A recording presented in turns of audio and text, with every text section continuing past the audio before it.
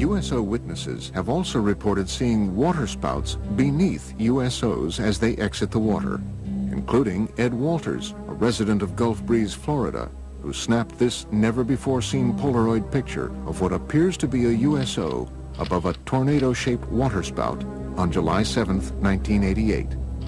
So he was looking north towards Gulf Breeze across the Santa Rosa Sound, a distance of about 7,000 feet. He noticed that the water down beneath the object started to get all foamy or something. He could see it dancing around, and all of a sudden this column of water went up and contacted the bottom of it. The picture that he took actually shows that. Such cases have caused some experts to assert that USOs might possibly use water as a fuel source.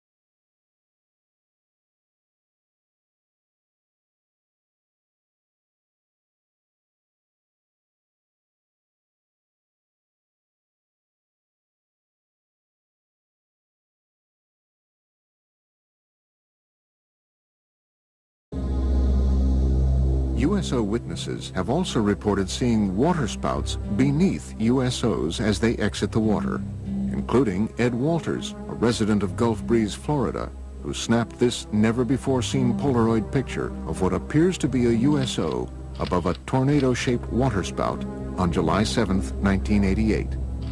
So he was looking north towards Gulf Breeze across the Santa Rosa Sound, a distance of about 7,000 feet. He noticed that the water down beneath the object started to get all foamy or something. He could see it dancing around, and all of a sudden this column of water went up and contacted the bottom of it. The picture that he took actually shows that. Such cases have caused some experts to assert that USOs might possibly use water as a fuel source. There are those who feel that water is essential for the fusion process. There are a lot of cases where UFOs hover over reservoirs and small bodies of water, not only large bodies of water. It does seem to be some evidence that they can use water to help their craft in some way. They may use water as a fuel. When these cases where they talk about objects hovering over the water and seeming to suck water up in, certainly sounds like they need a big drink or something to keep going.